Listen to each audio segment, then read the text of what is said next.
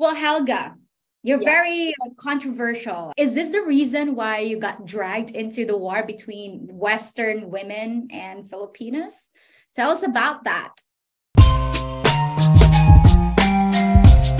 My TikTok niche was all about me answering questions. I was giving information. What is it like dating a Filipina? What are the pros and cons about Philippines and all that? So I was just basically sharing our tradition, right? So the funny thing is there's a lot of men keep asking me, hey, is Filipina attracted to black men? Are they attracted to Mexican? All this type of men.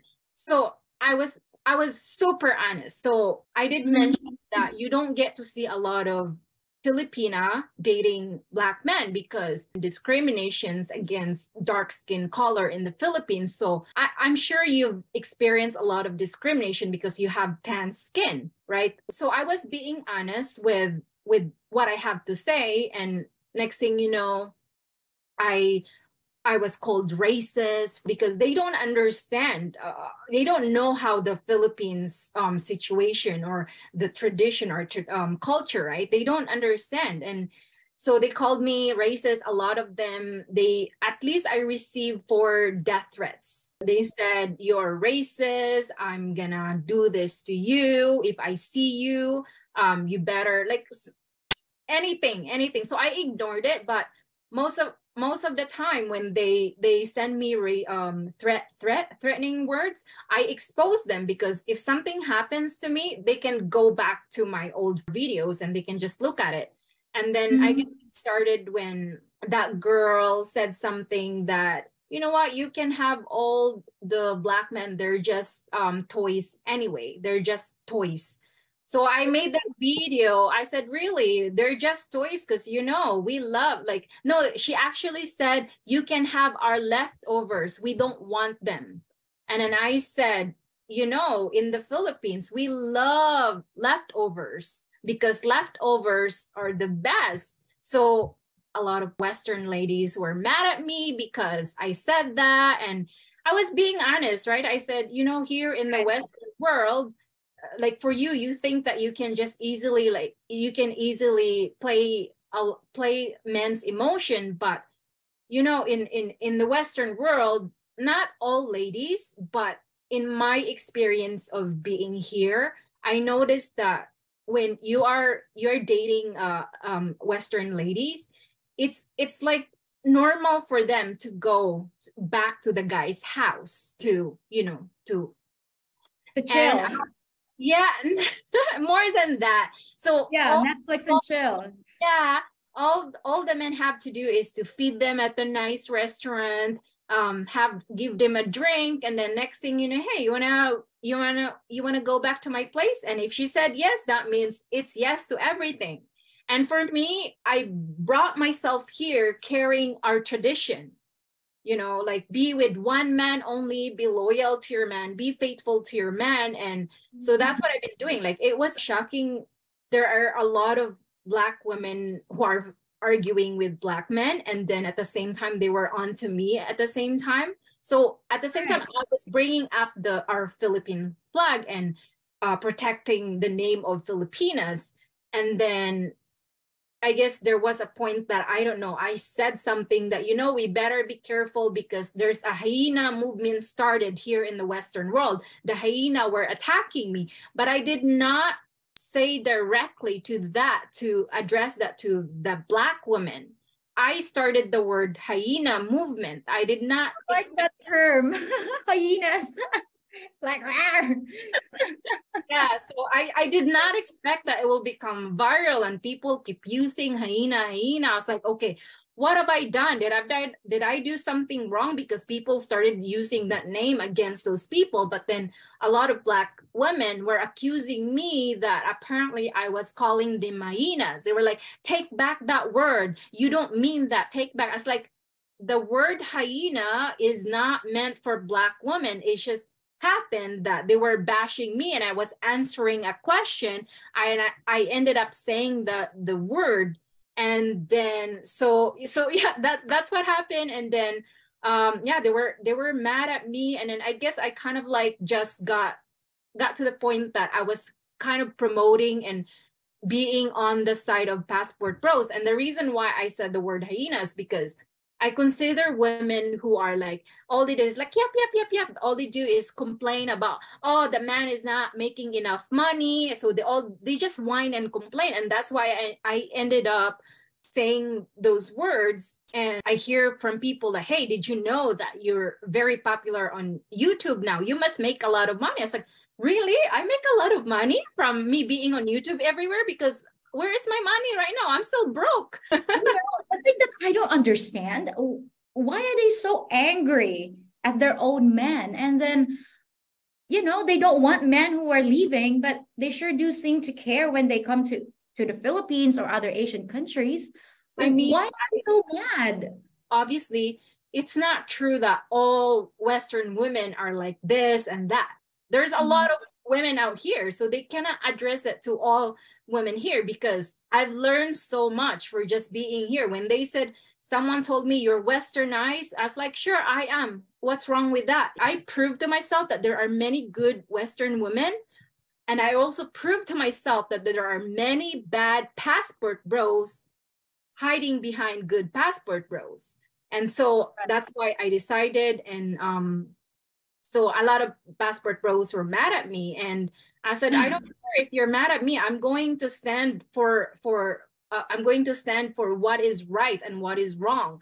A lot of Western women said something about, oh, they're just going there to take advantage. I got their point in a positive way, and then I also got their point in a negative way. A lot of passport bros who are acting like child, they think that if we continue promoting them, they're just gonna, like, their horn is just gonna go like that. Now, I don't want that to happen.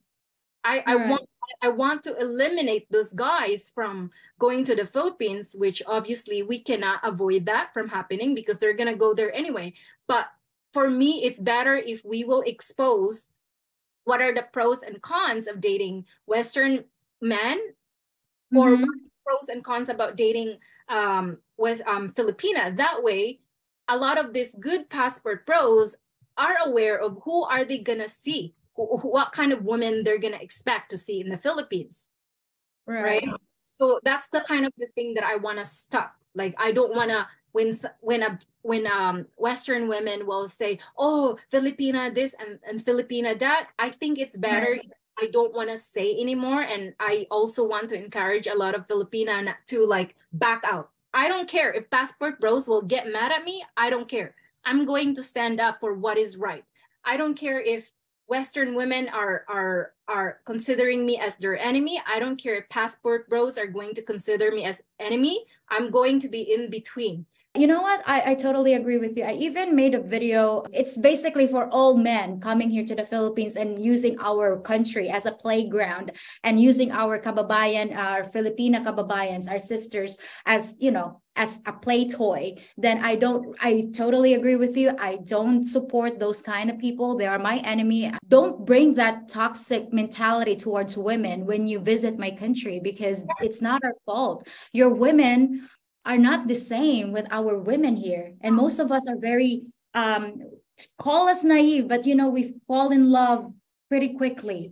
So if we get hurt easily too. And you know what, Dai, here in the Philippines, when it comes to suicide rate, it's not about the typical depression and anxiety like in the Western world. It's more of a heartache, broken-hearted. Yeah, I totally agree. Not all Western women are bad. I mean, there are some, many of them, they have unrealistic expectations for men. The thing is, our culture and Philippine culture and Western culture are two different things. We can either just agree to disagree and just respect the differences.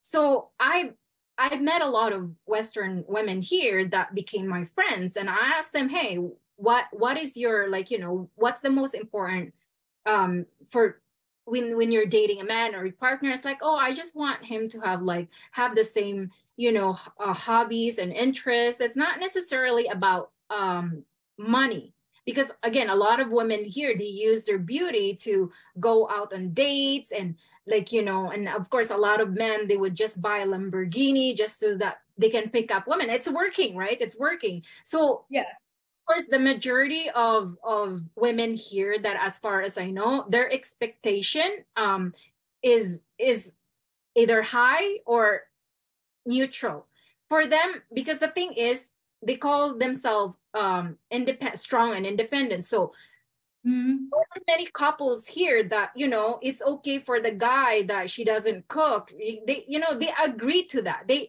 don't have to serve their man. But there are men out there who's, you know, looking for a woman who's gonna cook and clean and this and that. But, you know, it doesn't mean that they are a slave or a maid and like that. But for us Filipina, we do that, right? Because that is our tradition. We just automatically do that without our partner telling us what to do. And on top of that, we go out and work, but we make sure our house is clean, tidy, and making sure that the fridge is there's food in there for our men and for our kids.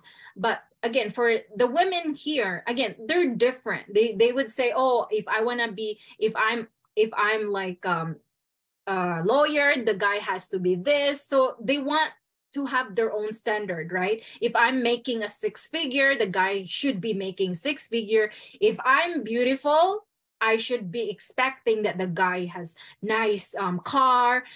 He can provide me with a lot of gifts and all that. For me, I don't agree with that. That's just who I am. But if I don't agree with this woman, I cannot criticize really, because it's just the difference. Their mentality is conditioned with this kind of environment. The society has been conditioning these ladies here to be like that, right? But right. A lot they were their culture, they think that's the normal way of thinking, because they were raised that way. So would you do you think toxic feminism will ruin things forever between Western men and women because of that kind of mentality?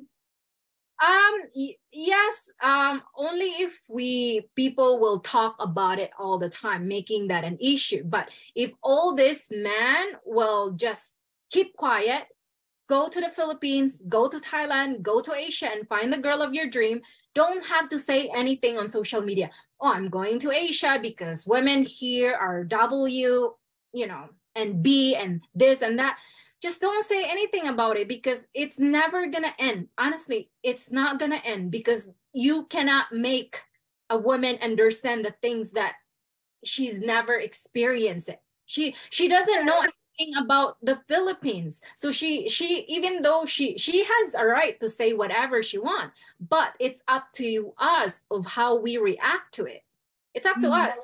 If they tell us, oh, these ladies but I do get their point from those women. I get their point that yes, there are a lot of bad men calling themselves passport bros, not necessarily from passport bros, could be Caucasian too, or other nationality.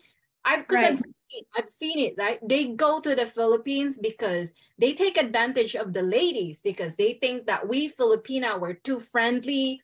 A lot of us Filipina are naive. A lot of us are gullible.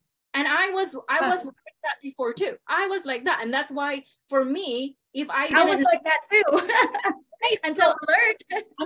Until you're not anymore. So again, there are many Filipinas who are gullible, naive. So they're the one who get taken advantage easily by this bad man. Right. I tried for almost 3 years now, Helga. I tried my best, both actually I'm trying to be neutral. You have to watch out for these kinds of Filipinas. Don't fall for their scams. And I also said to Filipinas, these are the kinds of expats, foreigners that you have to watch out for. Don't just, think like, oh, they're all good, because we're all people. We're all people. So not everyone is good. Don't just spread your legs because you're in love already after 1 date, 2 dates.